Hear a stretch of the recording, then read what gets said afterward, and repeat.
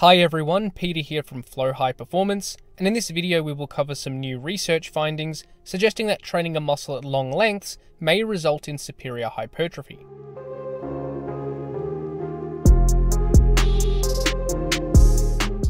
First, it should be noted that what we will discuss in this video relates to biarticular muscles rather than monoarticular muscles.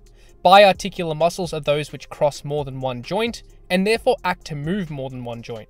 For example, all the hamstrings muscles are biarticular, apart from the short head of the biceps femoris, because they originate on the pelvis and insert on the tibia and fibula.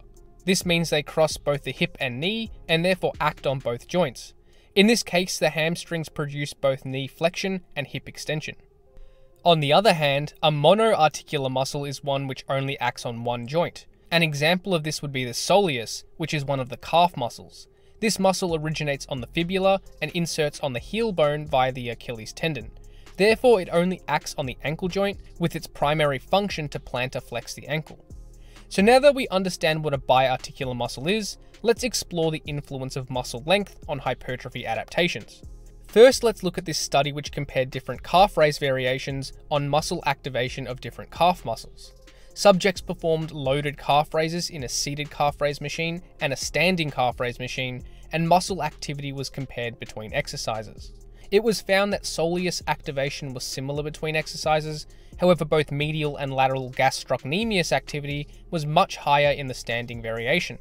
This is likely because the gastrocnemius is a biarticular muscle. The gastrocnemius originates on the femur and inserts on the heel bone via the Achilles tendon. Therefore, it crosses both the ankle and knee joints and produces both ankle plantar flexion and knee flexion. This means that knee position will influence its activity. So basically, there was greater muscle activity in the standing calf raise when the knee was extended, or in other words, in a straight position. This position places the gastrocnemius at a longer length during the exercise. So it seems, at least in this case, when muscles are at a longer length, they may be more active in a movement. However, this study only looked at muscle activation, not actual muscle growth. While this may indicate that training a muscle at longer lengths could lead to greater hypertrophy because muscle activation is greater, we can't be entirely confident that this would be the case. Luckily, we have a similar study which explored direct hypertrophy outcomes when training a muscle at different lengths. This study compared the effects of training with the seated versus lying hamstrings curl on hamstrings hypertrophy. Subjects performed the same hamstring curl training protocol, with one leg performing the seated curl and the other leg performing the lying curl. Both limbs saw significant increases in muscle size, but the seated leg curl induced greater muscle growth of the entire hamstrings than the lying variation. Furthermore, if we look at the changes on an individual muscle level, we can see that the biceps femoris long head, semitendinosus, and semimembranosus all saw superior growth from the seated hamstring curl. However, hypertrophy of the biceps femoris short head was similar between limbs. So the three biarticular hamstrings muscles grew more in the seated variation, which is when the muscle is at a longer length.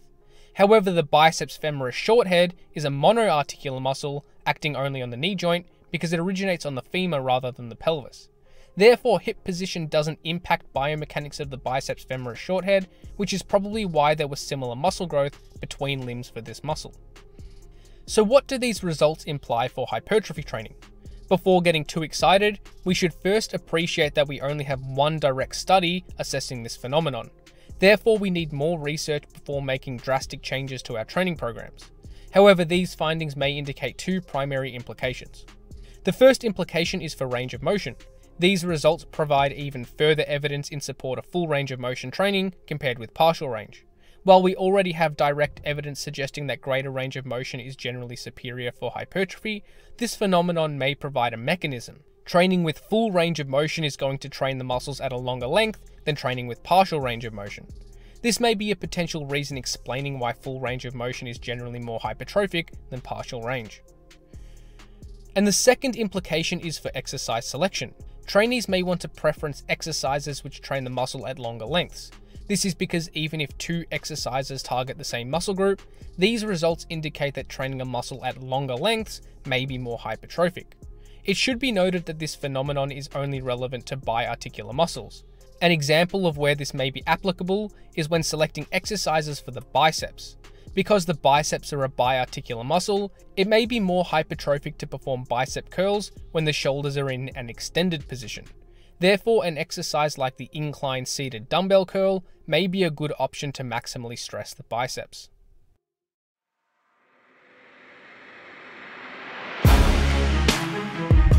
Thanks for watching, and hopefully you got something out of this video. Remember to subscribe if you haven't already.